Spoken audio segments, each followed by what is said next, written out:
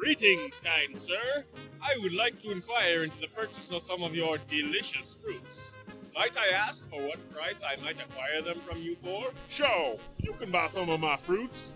Just make sure you don't pick up that melon over there. It's dangerous. That is something interesting that you say, for I have come here in search of a melon, and I will not leave until my melon lust has been sated. Look here, boy, I don't care how hard you up for these melons over there. You ain't getting it. Look, it's just not safe for people to eat. It's not a people melon. Come, kind sir. Your reluctance to sell me that melon is merely serving to agitate my already tremendous hunger. I'm gonna say this once, and I'm only gonna say this once. And after that, there ain't no repeating it. That melon is not safe. That bitch has a bloodlust. I've seen it kill a man, and I'm not gonna let that happen again. Now look here, Mr. Melon Vendor.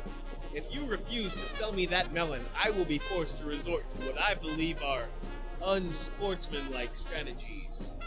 Are you prepared to face the consequences of what I might do and whatever blind rage I might fly into?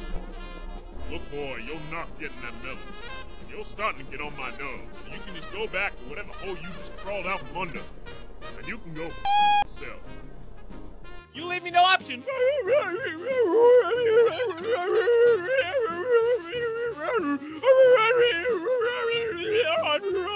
We got all you want, boy. You're not getting that melon.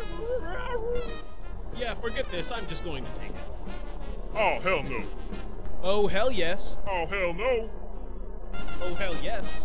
Oh, hell no. Oh, hell yes. Oh, hell no. Oh, hell no. Oh, hell yes. Gotcha, bitch!